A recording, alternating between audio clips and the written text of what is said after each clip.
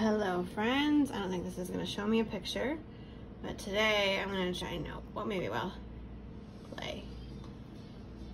Okay, it's doing a video, but I'm going to try to fast forward to the end because we're going to make these wonton mozzarella sticks. We're going to do them in the air fryer instead of deep frying them. And I found in like the comments on this, they also said to put it in pepperoni. So we're going to put some pepperonis in them as well. This has 20 wrappers in it. This is, it needs to be egg roll wrappers, not spring roll, because you want them to be bendy. At our store, these are actually in like the ethnic food deli section because they're refrigerated.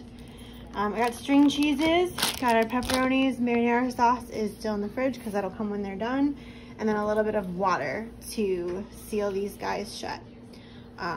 So yeah, we're gonna make some of these and see how they turn out. Okay, so we've got 3 pepperonis down kind of crossways. Obviously make sure your table or your counter is clean. And then we'll take the string cheese right in the middle. And then you want to roll them a couple of times. Fold your corners in. Roll a little bit further, and when you got about this much left, ooh, I ripped him, that's okay. This is just water, and then this is gonna seal him shut. Put a little bit of pressure. I'm gonna try to pinch this guy closed. We decided to do 8 since it's just the 2 of us and we had a big breakfast. And then, so I'll get all these rolled, and then once it's time to go in the air fryer, I'm gonna spray them with just a little bit of cooking oil. That'll help it get that kind of more fried feeling without actually deep frying them like the recipe says to. So this says to fry it. Let me keep assembling while I'm talking here.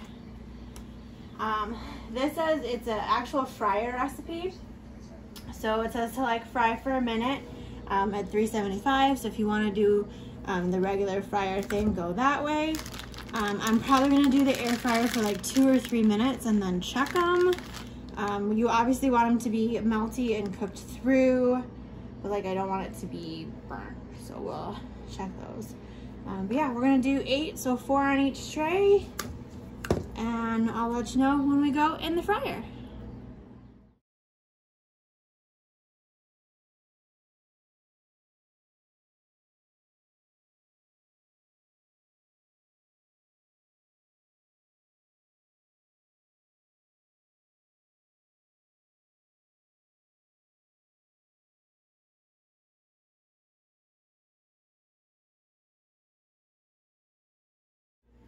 So now that we have everyone rolled, I've just got some spray.